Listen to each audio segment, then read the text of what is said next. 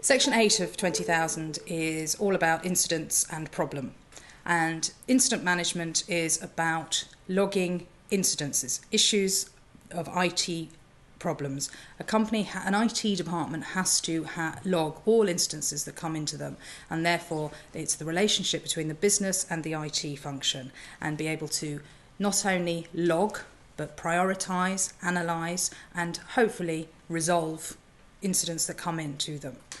Problem is a more proactive area of concern, whereby maybe many instances have occurred within an organisation, and a problem department needs to actually look at maybe root cause, known errors, anything that may result in something needing to change within any IT service provided.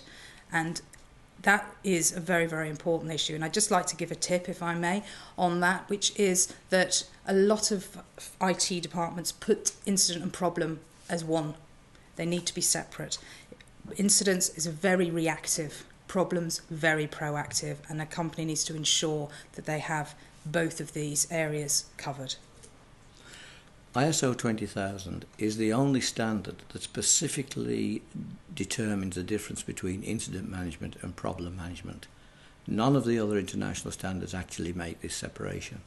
And this is because incident management can be seen to be an immediate problem which needs to be responded to and resolved immediately.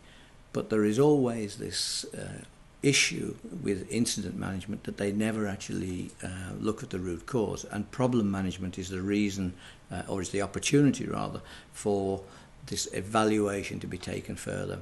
And service management, if you are the customer and you are reporting an incident, then you do expect the supplier in this case to look at the depth of that problem and to analyse that problem and to resolve the problem and be preventive. So I think it's very important for an organisation to recognise the difference between the two and to have the knowledge of the difference between the two.